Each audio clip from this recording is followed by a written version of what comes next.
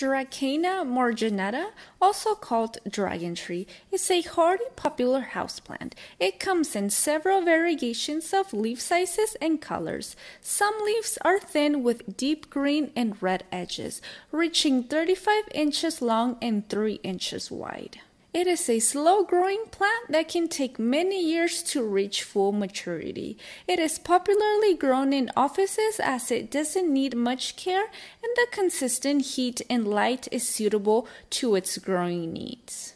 Often mistaken to be palm trees, they are also useful in eliminating harmful compounds from indoor air as found by NASA.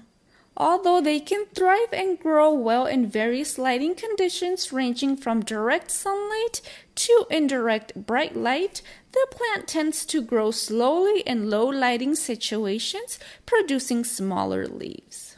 The plant is more drought tolerant than other plants, so watering should be done when the soil dries completely, about a 3 weeks gap. Overwatering makes the soil waterlogged, causing root rot to develop and spread to the stems.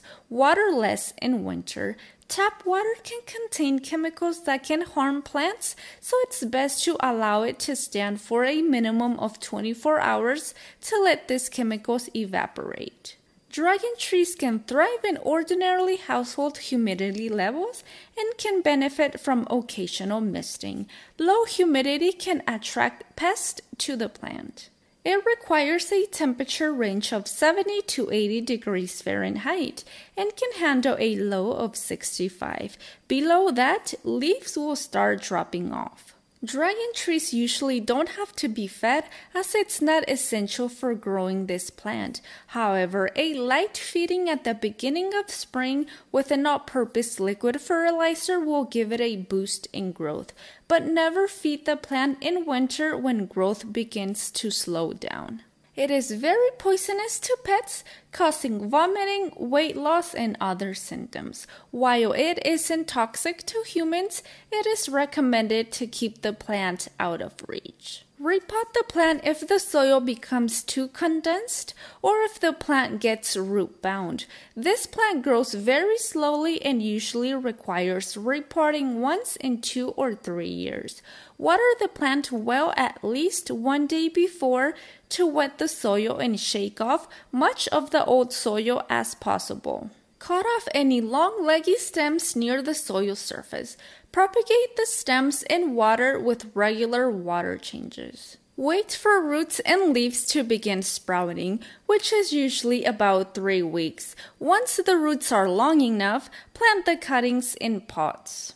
Pruning helps prevent the plant from becoming too tall and leggy, which helps the plant grow more branches.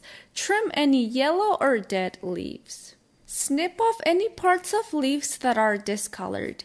Mist and wipe leaves now and then to keep them free from dust. If the plant is overwatered, its leaves will develop brown tips or become soft and brown. If the leaves turn yellow or gets brown spots, it usually indicates that the plant hasn't been getting enough water. This is a hardy plant, so make sure to water it every 3 weeks. The bottom leaves of the plant turn yellow and drop off as the plant grows. This is normal. If you notice leaves dropping off or turning pale, it is an indication that either it's getting insufficient light or it's too cold. Transfer the plant to a better lit or warmer location. The plant can occasionally be attacked by insects like mealybugs and spider mites. Keep a bottle of neem oil ready as it's excellent for pest control. Soft rot is a fatal condition caused by bacteria that leads to brown soft spots.